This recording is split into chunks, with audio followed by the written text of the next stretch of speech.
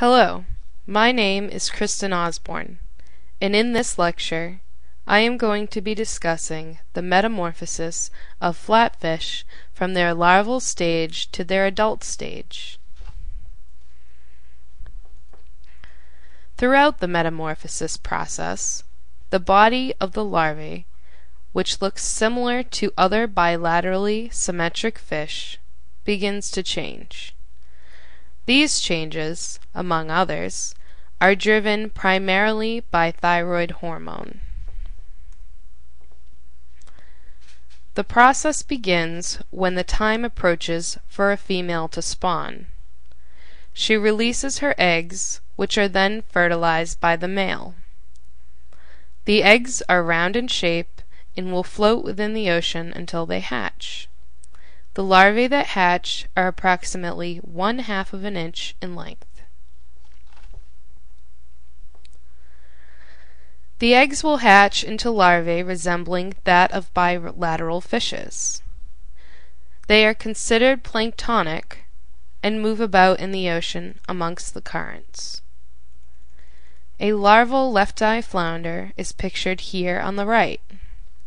It is important to note that in this stage of life, flatfish do possess a swim bladder and prey on planktonic organisms. This next slide shows depictions of a flatfish at several stages throughout the larval phase. As seen in picture A, the fish is in the stage known as the early pre-metamorphosis stage, when no eye migration is present.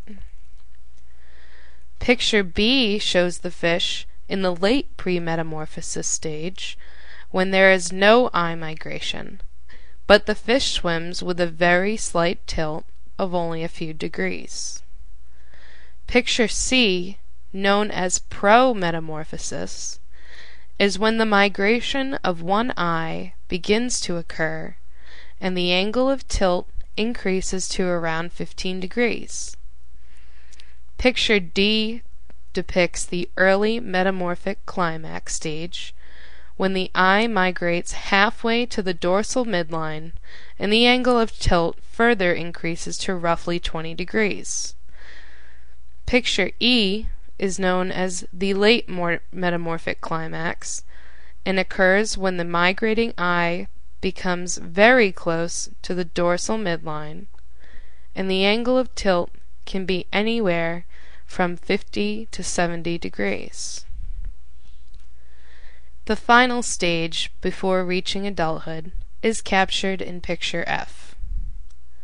The larvae are now referred to as post-metamorphic juveniles. The eye has migrated to the dorsal midline and the fish swims with an 80 to 90 degree tilt. The final stage of metamorphosis can be seen in this slide. The fish is now referred to as a settled subadult. At this stage, the migrating eye has moved from the dorsal midline to become adjacent to the corresponding eye. The information regarding the metamorphosis process was supplemented by the Department of Embryology at the Carnegie Institution of Washington. Upon adulthood, flatfish will become benthic, as opposed to being planktonic prior to the metamorphosis process. They will live their lives on the ocean floor in order to protect their blind side that has resulted from the migration of the associated eye. They will also lose the swim bladder they possess in the larval stage. Adult flatfish have a highly compressed body shape. This allows them to blend in with their benthic surroundings. They can also manipulate their skin color and patterns to camouflage themselves from potential predators. Seen here is a winter flounder altering its patterns to associate itself with the substrate on the ocean floor.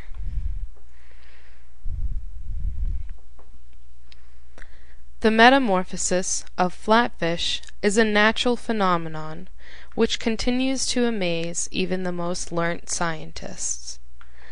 There are many factors that influence this dramatic structural and physical change within these fishes, some of which are still unknown. Continued study of these natural processes will allow us to gain further insight as to how and why these changes occur.